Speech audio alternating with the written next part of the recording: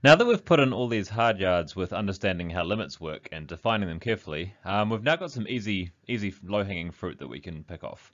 So the next topic that we want to have a wee look at is that of continuity.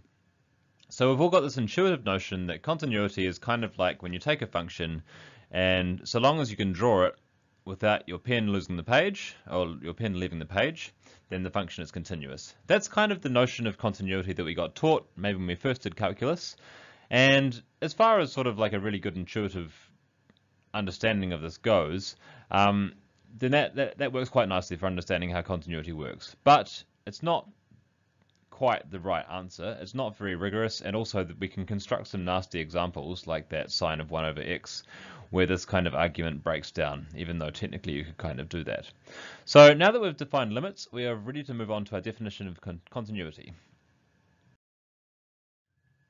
Right, so here it is, the definition of continuity. Now you'll notice it looks extremely like the definition of the limit of a function, or at least the epsilon delta version of it.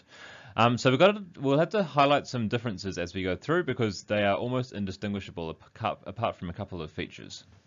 So we've got a function f that takes some domain A onto the real numbers, and we're saying that it's continuous at a point C in the domain of A. If for every epsilon greater than 0, there exists a delta greater than 0, that's the same as in the limit definition, such that whenever absolute value of x minus c is less than delta, it follows that absolute value of f of x minus absolute value of f of c is less than epsilon.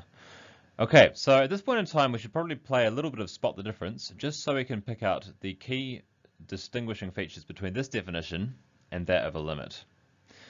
Okay, first off, we'll notice that f of c appears in this definition here. In our limit one, we had a value b, okay, because we didn't actually make any assumptions about what the function did itself at c. We just were looking at the properties of the function as we approach c from wherever. Okay, so this is in limit, oh sorry, in continuity, but not in limits.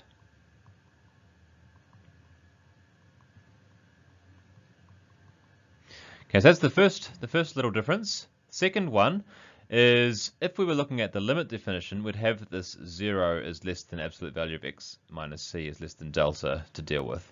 And again, we don't have this because we are actually allowed to have x equals c when we're looking at continuity. So we don't put the 0, there's no, so we'll note no 0.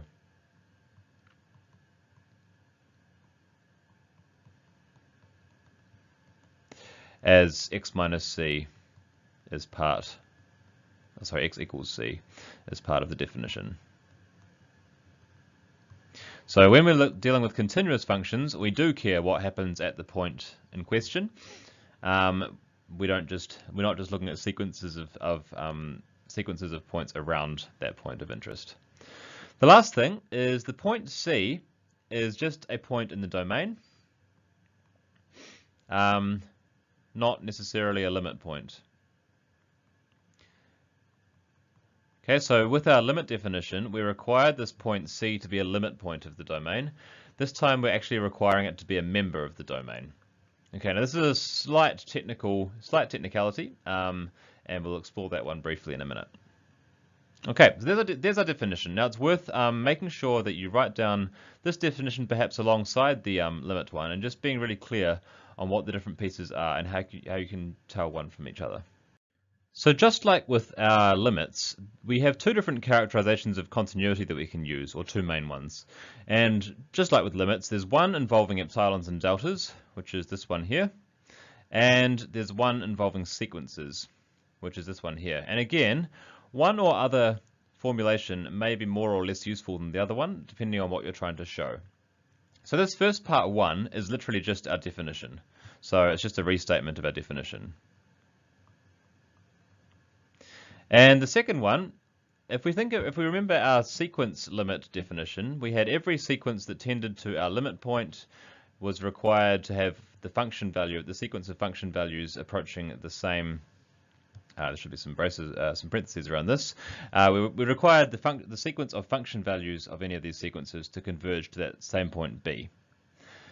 Okay, so here we have very much a similar thing, and it's proven exactly the same way. So I'm not going to actually prove it in this video. You can go back and look at the limit version of this proof and see if you can modify it. But the characterization is if our sequence tends to C, where C is set up as before, then we require our sequence of function values to converge to f of C. So again, f of C is now appearing in our statement rather than this value b that we had as part of the setup before, because once again we care about what's happening at the point C as well as what's happening nearby. And here's the little technicality I mentioned just before. If C is also a limit point of A, you might say, well, how can we have a point in our domain that's not a limit point? Because remember, the examples we've looked at so far, if this was the domain, and we take a point C in A, then remember it's a limit point if we can find some sequence of values that converges to it, where none of the values are equal to that point itself. The only way in which this could not be, we could have a point in the domain that did not have a sequence like this, would be if our domain had an isolated point in it. So let's say this is our domain, A is just one point, and which is also C. Then there's no way I can construct a sequence, because as soon as I construct a sequence tending to C, that's not allowed to be equal to C, it's going to be outside of the domain. So this says that we can have continuity at an isolated point. If our domain is isolated, then a function is automatically continuous at it. Again, not a big deal, not something we're really going to have to contend with, but it's just one of those little weird technicalities that's worth mentioning. So functions are continuous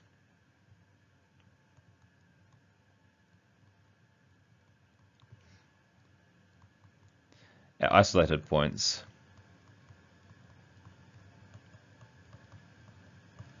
of their domains. Okay, which is a weird one. Now, if we're in the normal case, which is when we have a domain that has some kind of size to it, and we can construct these sequences, i.e.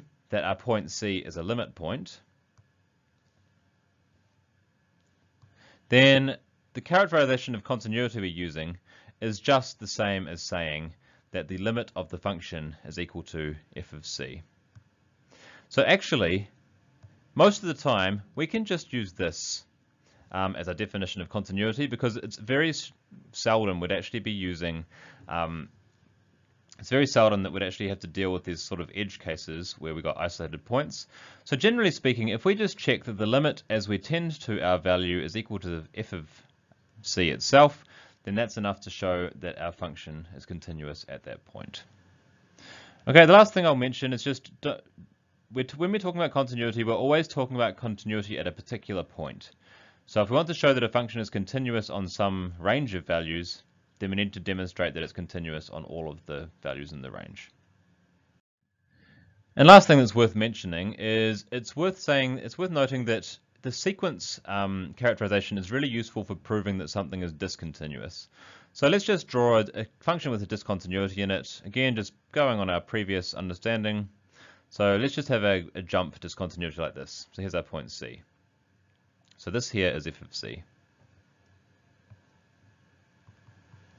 So one way we can disprove that a function is continuous, or show that it's discontinuous at a particular point, is to find a sequence that converges to C. So here's one. So the sequence of x values will be down here, and it's converging to C. I'm going to construct my sequence from the right so that this particular sequence converges to C from the right-hand side.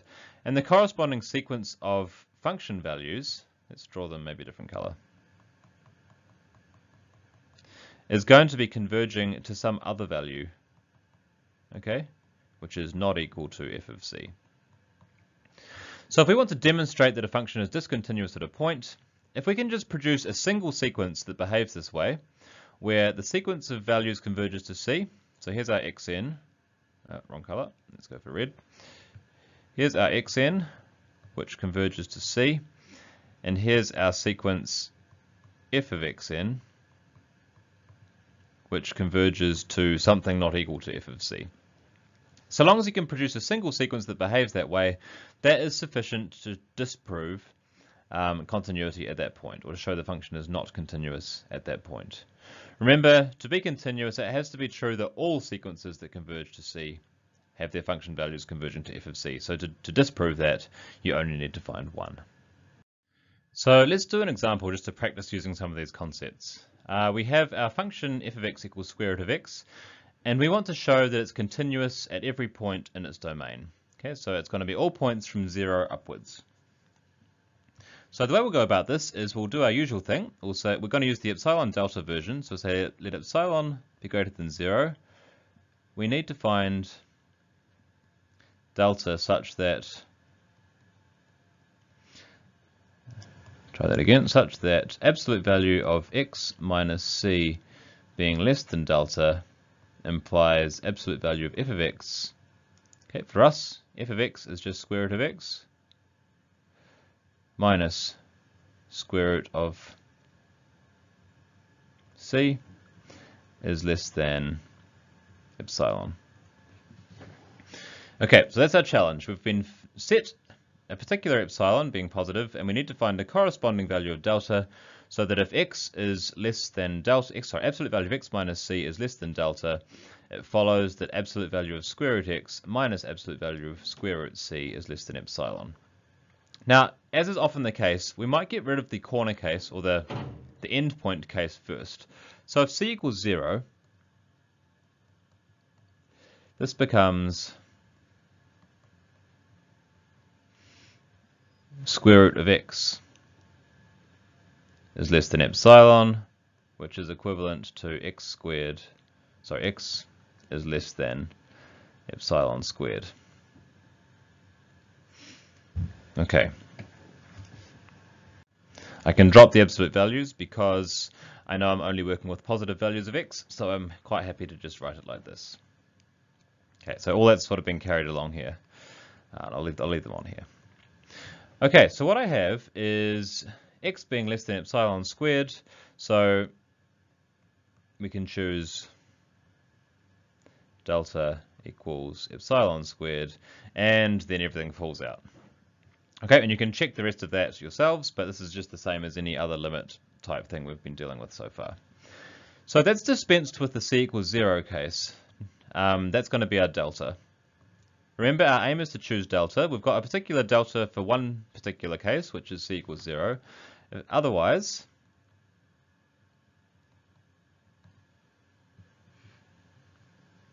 so I guess I should have actually said something else first. I should have said, let's c be in our domain. I realized, sorry, didn't define what c was. C is a point in our domain, and I've dealt with the c equals 0 case first. Otherwise, we'll start with this x, actually it's a little scrap working area. If we start with this square root of absolute value of x minus square root of absolute value of c, we need to turn this somehow into something involving x minus c so that we can choose our delta relative to this. Okay, so a good strategy when we have problems involving square roots is quite possibly going to be to multiply by square root of x plus square root of c and see what happens. So that is going to be equal to absolute value of square root of x minus square root of c times square root of x plus square root of c over square root of x plus square root of c, which will overall get us, I can bring, notice these are positive things, so I could put absolute values around them if I wanted to, but it wouldn't really do much. But I can combine those two absolute values together into one, and so that will become the absolute value of x minus c over absolute value of square root of x plus the square root of c. Okay, but remember, I just want to find some kind of bound here that doesn't depend on this x. Everything's fine except that I have an x here, so I can't go and choose delta is equal to whatever it is, root c plus root x times epsilon, because that won't work. So remember, there's kind of this less than epsilon in the background here. So I just want to find a larger fraction that I can insert in between here that doesn't involve x on the bottom like this. So I want it to be square root of x, absolute value of x minus c over something or other constant. So we'll just observe that we have two positive numbers on the bottom of our fraction here. If I were to take 1 over 8, for example, that equals 1 over 4, let's make it 1 over 5 plus 3. They're both positive numbers. If I want to get a bigger fraction, I can just take one of them out. That's less than 1 over 5, right? An eighth is smaller than a fifth. Hopefully we're all happy with that. So here, I can say that there is going to be less than absolute value of x minus c divided by the square root of c. I've just taken out one positive number, just like I took out the 3 down here. And so if I choose, and so that will go in between here. That's how I'm going to set it up. So if I just bring this root c up onto the epsilon, and then I can choose that as my delta. So otherwise we'll choose delta is equal to epsilon root c. Okay, so following our typical template, we've fixed the epsilon greater than 0. We have a c in our domain that's non-zero. We've written down what we need, this delta here. We've chosen a delta, and now we just need to make sure that our logic is correct, and we need to demonstrate that if absolute value of x minus c is less than delta, it follows, everything else follows. So, if the absolute value of x minus c is less than delta, then let's just replace that delta. Absolute value of x minus c is less than epsilon root c. Okay, and now I'm just going to look over at my right hand side here. Then if absolute value of x minus c is less than epsilon root c,